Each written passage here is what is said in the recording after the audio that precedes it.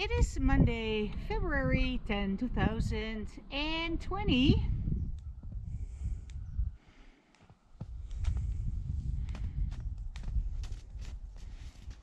When we signed the lease here, our landlord was all gung-ho. He showed us around and was talking about wanting to renovate the little playhouse and make it into a residence, and he was very enthusiastic about this property, about Paradise Farms.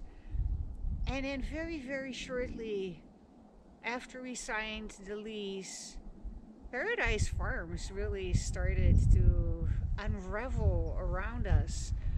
First we noticed cattle disappearing, then the Prime Beef Bistro in Erin closed down, then more cattle disappeared, then the farm manager disappeared, and now this morning Justin came to clear snow and he told me he's going to disappear at the end of February. A couple of days ago we had another crew come in to address yet another issue, and they were very clear that no issues were going to be addressed at a fundamental level because there is just no longer the commitment from the landlord. He just wants to sell, and we're stuck in the middle.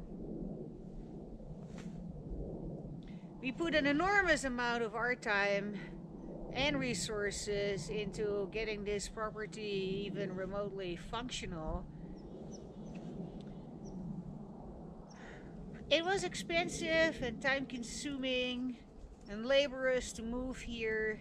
It's going to be expensive and time-consuming and laborious to move somewhere else. Hey, don't eat me. I know.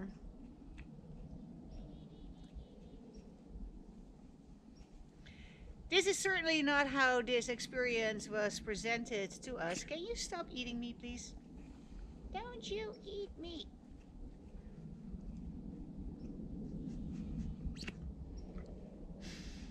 We really poured our heart into this property again, and now it looks like we're going to be more or less booted out again.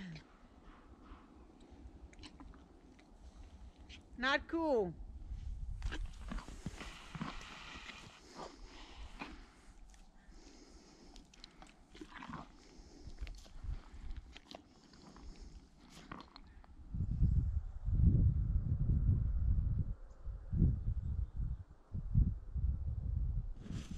Oh, sorry, sweetie. Jesus. Was I static, maybe? I'm sorry, Angel. I didn't mean to startle you.